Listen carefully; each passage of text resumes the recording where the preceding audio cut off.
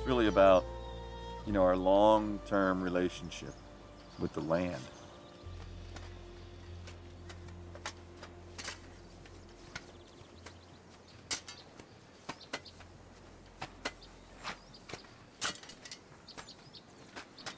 Okay, let's see if we're ready here.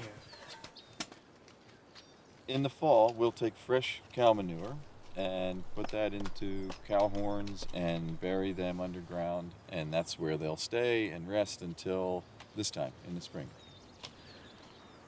So that looks pretty good, huh? Completely composted. And inside everything is dry.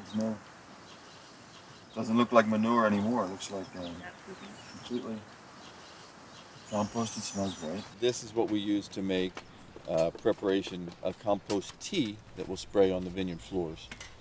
And that's a soil activator. It goes out in very, very small, sort of homeopathic quantities. Something like a quarter cup of this compost in a tea will cover an acre. At home, we like to eat organic food.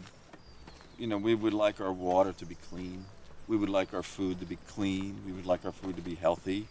We would like to know that it's being done in a way that's not causing harm to anybody else by producing the food. So to come to work and be able to do the same practices is really a privilege.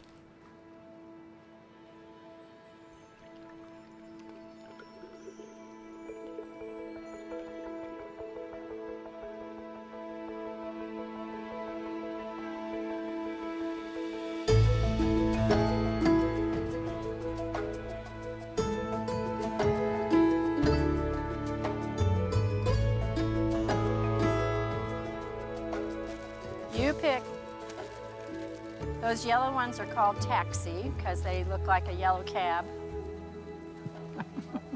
The booth is, not only have we been here for, I think this is our 23rd year since the children were first coming, but it's a real statement that we are strong believers in diversity. There's too much monoculture around in the valley, and grapes are good and important, but I think we can all thrive with some diversity.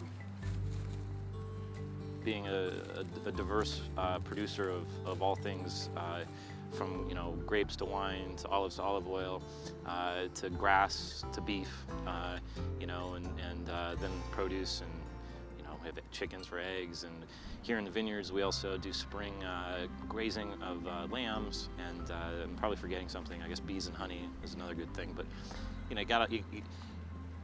need to eat it, so let's let's take it from the farm and put it on the table.